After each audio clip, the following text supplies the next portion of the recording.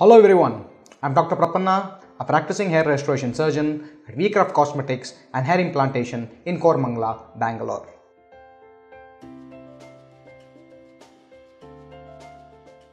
The active ingredients administered via microinjections stimulate the appropriate response in the mesoderm according to the condition being treated. The quality of the product is of utmost importance.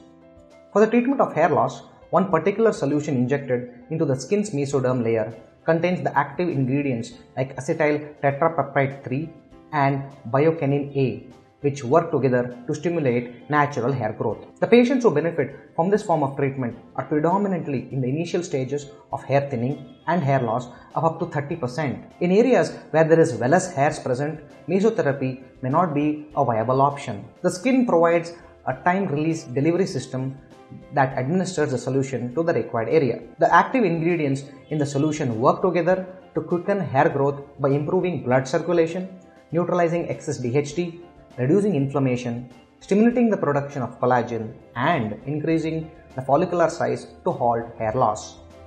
The benefits of active ingredients like acetyl tetrapeptide are: it reduces the inflammation process, promotes hair new growth, modulates levels of DHT, stimulates the extracellular matrix and anchoring proteins, stimulates tissue remodeling to increase the size of the hair follicle for better hair vitality and anchoring. The chance of a successful hair restoration result with mesotherapy is such higher compared to any other commonly used treatment with Minoxidil. With respect to biokinin A, it's a natural organic compound delivered from red clover, the class of phytocchemicals called flavonoids. It is also a powerful isoflanof. Biokinin A modulates the conversion of testosterone to DHT in people who suffer from hormone-related baldness, also known as androgenetic alopecia. They can also have other ingredients such as human adipocyte extracts, biotin, copper tetrapeptide, and other multivitamins that can be added during the treatment